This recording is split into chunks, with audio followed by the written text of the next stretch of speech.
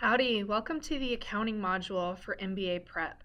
Once again, I'm Shannon Deere, the Assistant Dean for Graduate Programs at Mays Business School. I look forward to walking you through some of the accounting basics. Accounting can seem intimidating, especially if you don't like numbers. But accounting is barely about numbers.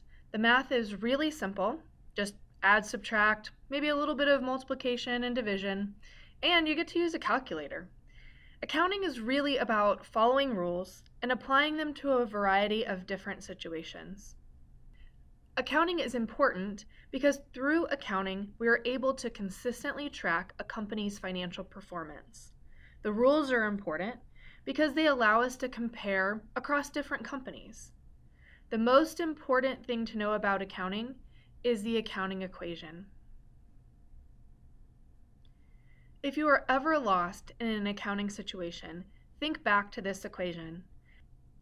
Assets equal liabilities plus shareholders' equity.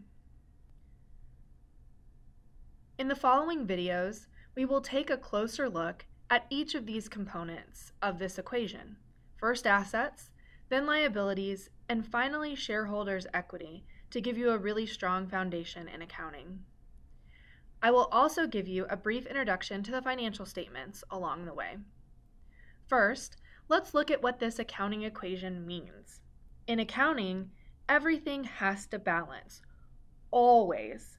So if you increase assets, then either liabilities or shareholders' equity have to increase by the same amount. Or if assets go down, then liabilities or shareholders' equity have to go down by the same amount.